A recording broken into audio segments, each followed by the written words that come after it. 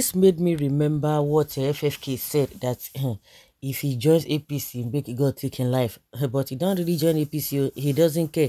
Now he's paid off for him because now all his sins have been forgiven. Just like Loretta Onochetu, she did all she could. At the end of the day, what happened? They give her one position. Meanwhile, WIKE once said that how can he dump malaria for cancer and insist he cannot leave PDP for APC? But now the same PDP APC is now romancing with them. He's so comfortable with them. All of them are going hand in hand. You know, these people. I pity. The only thing I would say is I pity those who are believing in them, those who don't know how to say, oh, it is over. Let us even do something else. Let us even scrutinize these people in what they are doing. Where they do good, you encourage them, but once they begin to deviate, you should be able to take your stand instead of being loyal to them to a fault. That is where a lot of Nigerians have problem. They don't know when to say no, you are not getting it right.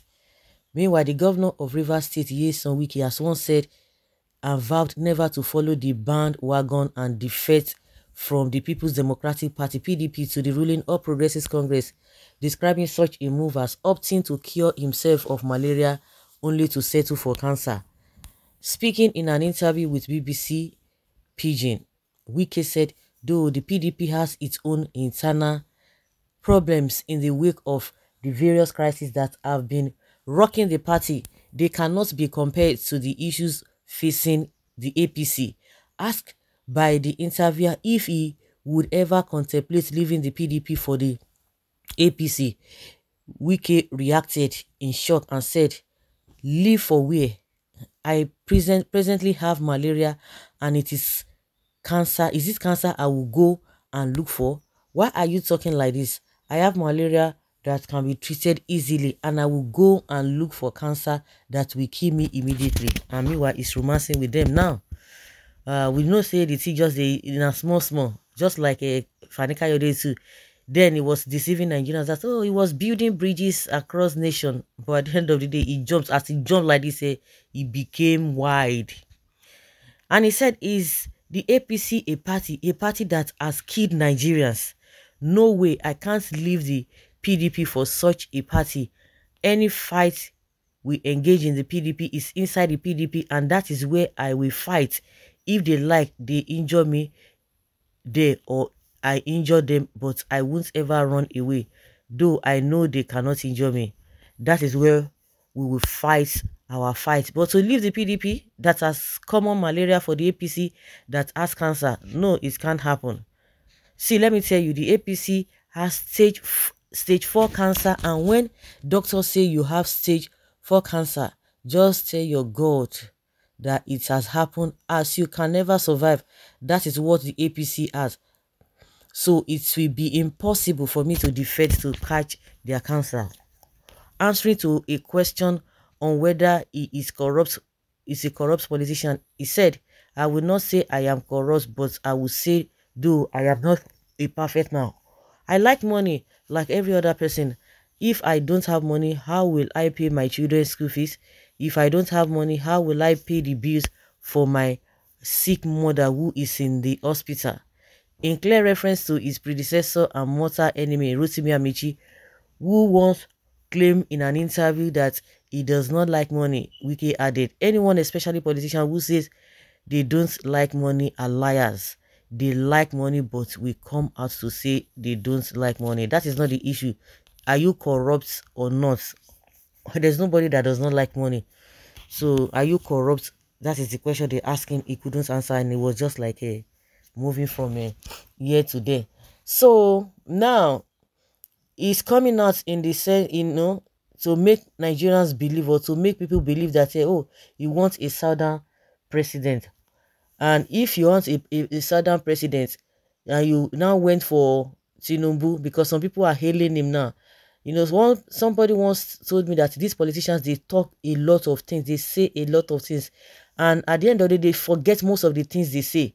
because they know that Nigeria is a lawless place. Let me not say useless place. They know that the people will not even bother. They will say they can do anything, but forget after 1 or 2, 3 days. They will forget. So in the process of trying to make Nigerians believe that, oh, he was really fighting Atiku because Atiku did not even do well, and you now went for the cancerous party that you once rejected, that they have stage 4, that they will soon die. At the end of the day, instead of you to go for Labour Party, he went for this, and he's trying to come out and justify this and this and that. The APC people are hailing him. How do you expect him to go to Labour Party? He knows how to play the game. No, you can tell your people this and that, but you coming to suppress people, that is where the problem is. Him supporting the cancerous party is not the issue, but suppressing others who do not believe in that cancerous party to vote for them, or if they didn't even vote for them, that's where the problem a lot of people are having problem with. So these guys, they are terrible people. They are terrible people.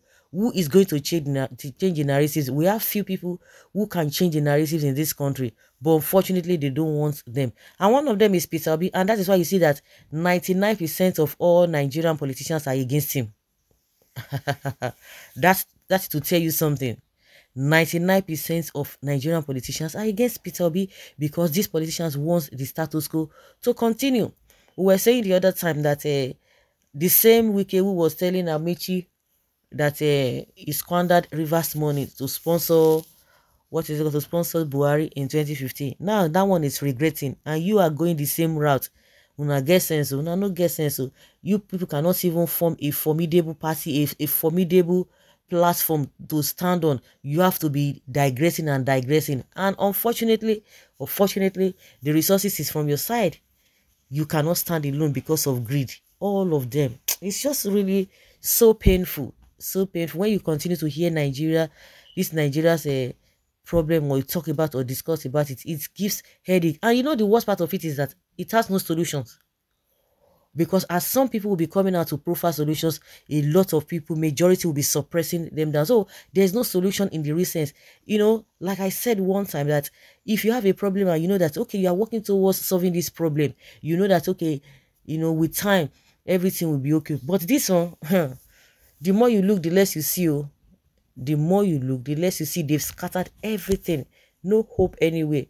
People are just resorting to God now.